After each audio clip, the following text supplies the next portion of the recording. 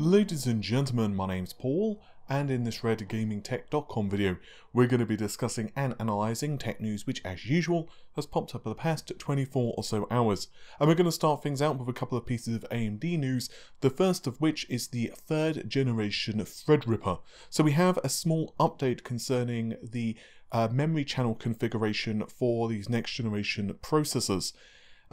As a quick reminder, we have learned that the CPUs may launch in October, and also furthermore I've been told by a very reliable source that we will see up to 64 cores for the third generation. The third generation of Ryzen Threadripper is said to be a derivative of Rome, and it will, much like Ryzen 3000, be compatible with existing motherboards, albeit you will need to perform a BIOS update on your existing TR4 motherboard or /X299 if you prefer. As you can imagine though, PCIe 4.0 may not function on existing boards, which may mean that you will need to purchase a new motherboard if you wish to enjoy PCIe 4.0 goodness. And clearly if you're laying down a lot of cash for potentially up to 64 processor cores, obviously I/O on a HEDT system is kind of important, so I wouldn't be surprised if many people do opt to purchase a new board as well. But anyway, the rumour has it that we will only see 4 memory channels, which are of course DDR4, and there will be up to 64 PCIe 4.0 lanes.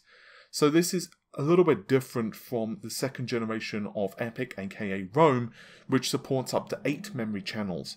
Now this has not been confirmed yet, and I'm trying to find out more information to see if this is actually the case, but obviously it would be one way that AMD could separate the two markets, because if they did provide 8 memory channels for a 64 core CPU, it may, well, it probably would, not even may, it probably would eat into a lot of the EPYC sales, because, well, for applications which really hammer I/O, why would you even decide to buy a single core EPYC processor when you could just buy Threadripper in its place? Just yesterday, there was also another patch which was added to freedesktop.org archives from AMD.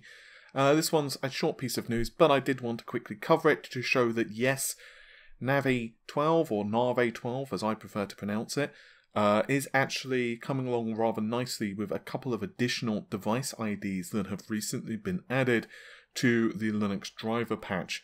So in this instance we have 0x7360 and Navi 10 device info, and also 0x69B0. It's kind of a wide range for device IDs. I mean, compare that to Navi 10, which is just above it with 731F, 731A and 7318.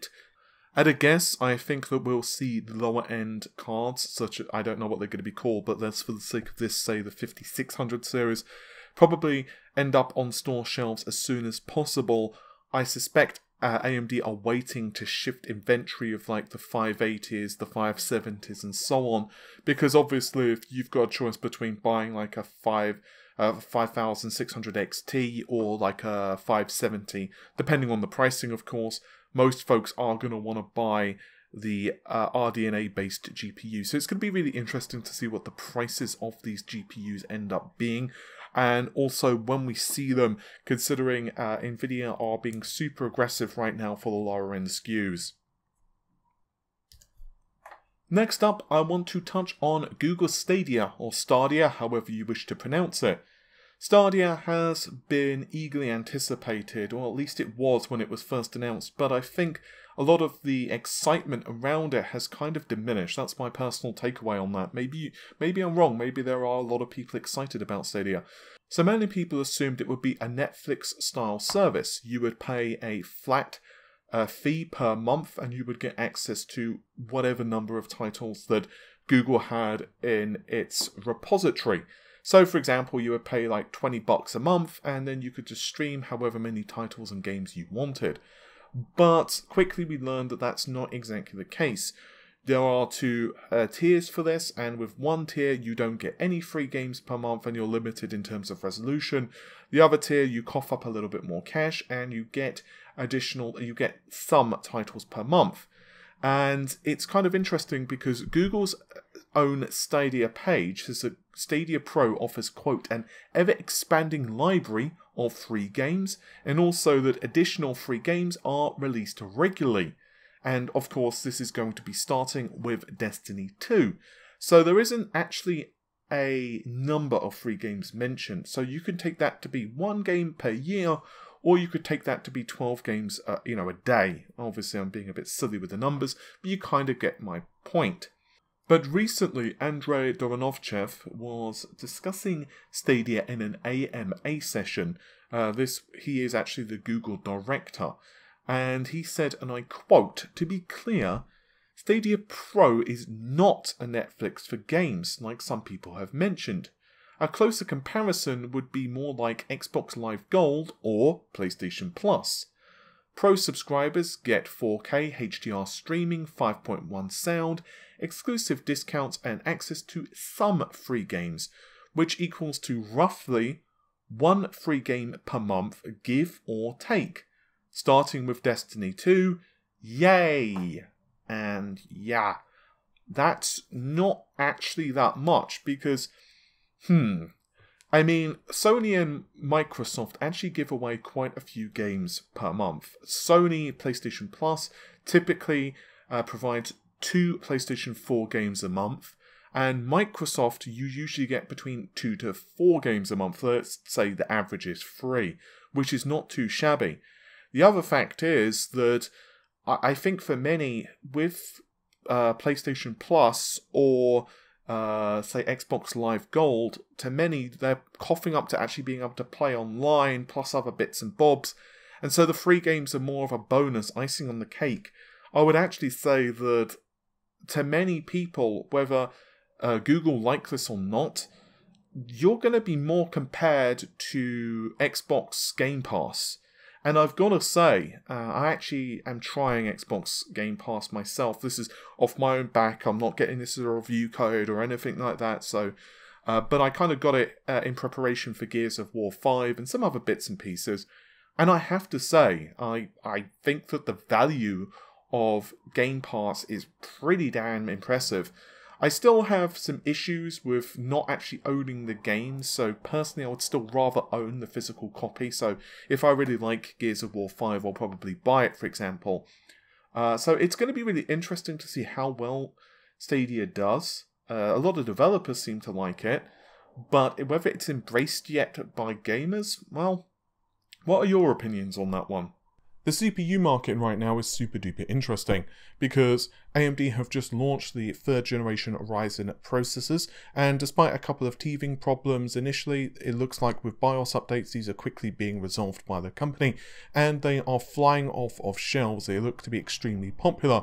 Intel are doing all they can by lowering the prices of the 9th generation CPUs. In fact, currently on Amazon Prime, you can pay 400 Great British Pounds to purchase a 9900K, which is a significantly cheaper price than before the 3rd generation Ryzen's launched. So that's definitely a good thing from the perspective of customers. But Intel are keenly aware that the 3950X CPU with its 16 cores, 32 threads of splendor is set to launch in September.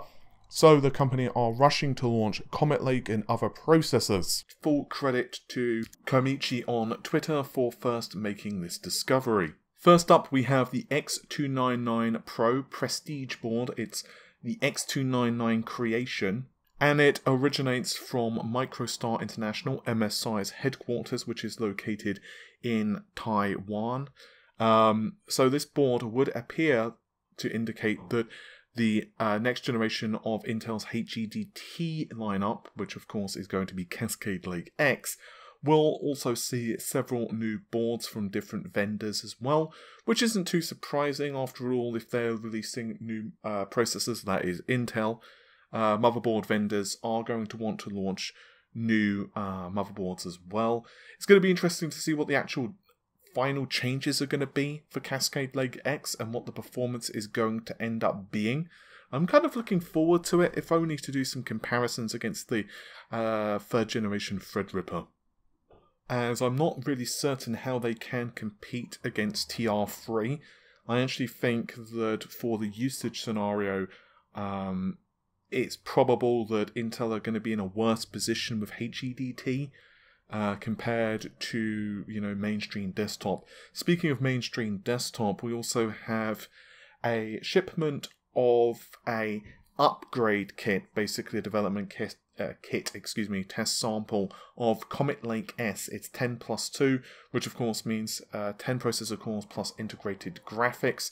And this shipment actually was sent out yesterday, which is the 18th of July, and originates from Intel's headquarters in Delaware. So this processor is going to be the top of the line SKU in their Comet Lake lineup. It's interesting that we're seeing this. There have been a couple of different Comet Lake shipments over the past several weeks. I'm hearing different release dates for this CPU. One person has told me that it's going to be the end of this year. Another person has said it's going to be beginning of next year. And we've also seen some rumours that it may actually be in the month of October. That makes more sense. It's also possible, though, because the rumour said it was going to be a higher-end Intel desktop as well as a high-end AMD processor. So it's possible in this instance that they got confused and we're going to be seeing Cascade Lake X launch in October, and Intel will launch Comet Lake a little bit later on. Anyway, hopefully you've enjoyed the video. If you did, then definitely consider subscribing to the channel for more. You can also find us down below on social media, so do feel free to give us a follow on Twitter and Facebook for just random stuff and memes, which is always good. And you can also find us on Patreon, Amazon affiliate links, and there's also a newly added Green Man Gaming affiliate link as well. Just if you're not familiar with what GMG is, it is essentially a platform where you can purchase CD keys, but just so you know, this is not, a G2A type of situation. These keys are officially licensed from their respective publishers. So for example, they work with Bethesda, Capcom, Sega, and so on. So the keys are legitimate, and currently GMG have a sale going. So if you purchasing a game, you can always do so via that affiliate link, and it gives us a couple of pennies, and of course, it doesn't cost you a penny more. But I'm going to let you all go. Take care of yourselves. Bye for now.